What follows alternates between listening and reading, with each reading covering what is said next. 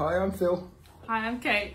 So today we're going to give a talk about arch pain. So that's one of the most common things we see is pain in the arch. So when we say arch, I'm talking about pain maybe in the heel, but a little bit further forward in the foot there.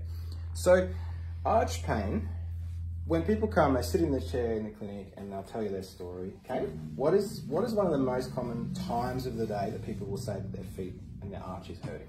Yeah, the most common story I hear is when people complain of arch pain first thing in the morning when they get out of bed, as soon as they put their feet on the ground and they go to take the first few steps, and their arch just feels really tight, really painful, and they feel like they have to grab onto something. That, and in the evenings after they've been sitting down for a while, maybe watching TV or eating dinner, and they again go to get up, and those first few steps just almost sometimes they fall to the ground. It's that bad. Yeah. It's nothing worse than waking up in the morning and thinking, I don't want to put my feet on the ground. So if you are feeling like that, if you've thought that, this video is for you, for sure. So now, what is the reason that the pain is so bad after rest, Kate? I get asked that question a lot. How do you answer that when people ask? Best way I describe it is when you're resting, when you've got your feet up, when you don't have that weight on them, your body's trying to heal itself up. So it's laying down this scar tissue to try and get this injury better, which is awesome, except when we go to stand up and put weight back on our feet, the foot stretches out and it breaks apart that scar tissue, and that's where that pain just really kicks in.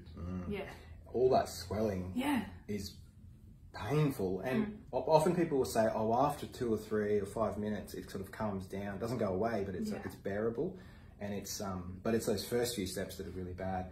I had a guy yesterday saying, I don't sit down on my it was the first time I'd seen him, and he was telling me his story. He said, I don't sit down at lunchtime anymore because if I sit down I can barely get up again after 15 minutes.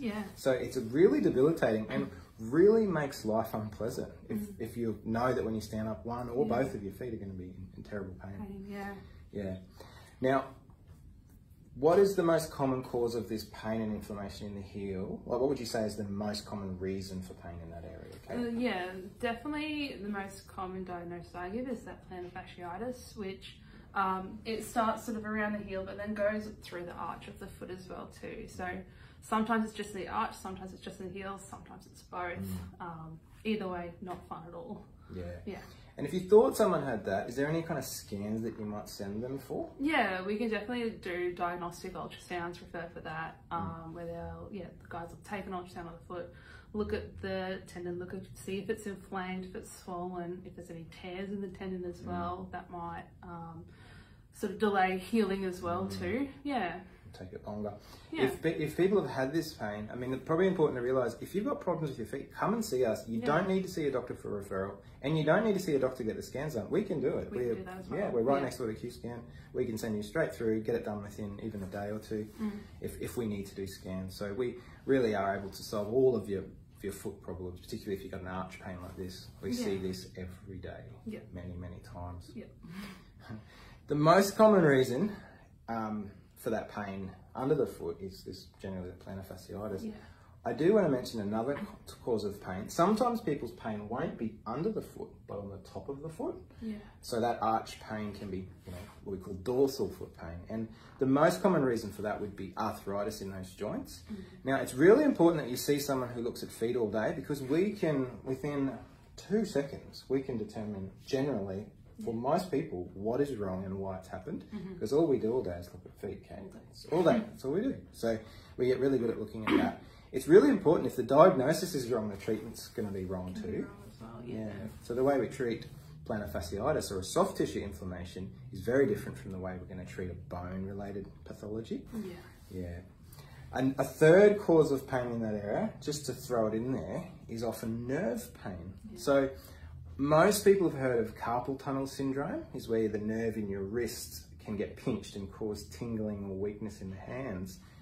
What most people don't know is you have the exact same problem in the foot called tarsal tunnel syndrome, and that's where the big nerve behind the ankle runs on the inside of the ankle, and it actually gives you all the nerve and muscle control to the bottom of the foot.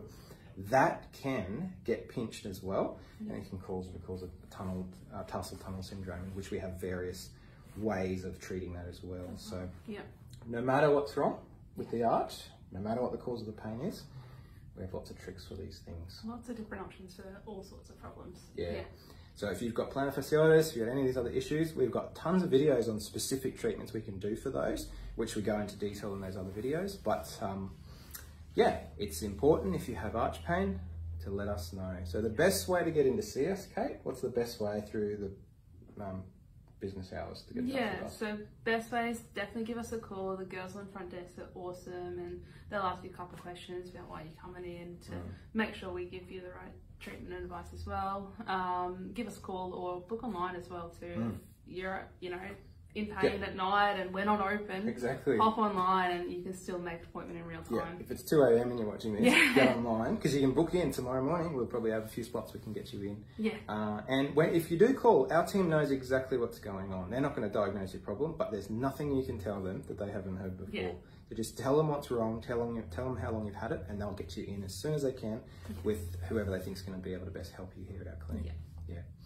Thank you for watching. I hope this has been useful, and we'll talk to you another time. See ya. Bye.